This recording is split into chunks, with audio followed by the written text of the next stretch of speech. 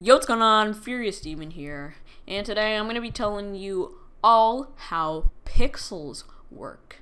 So for YouTube, pixels are basically needed for me to have my job, if you can even call it a job.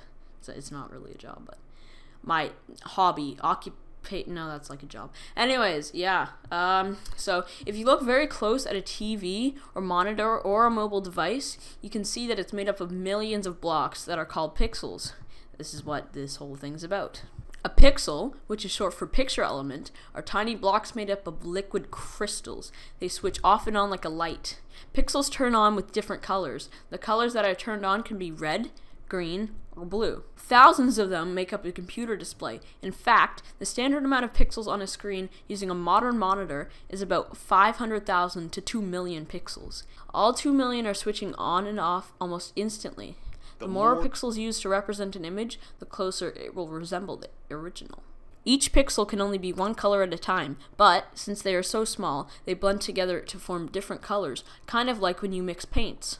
Each pixel also has a number designated to it. This number tells the computer what color the pixel should be.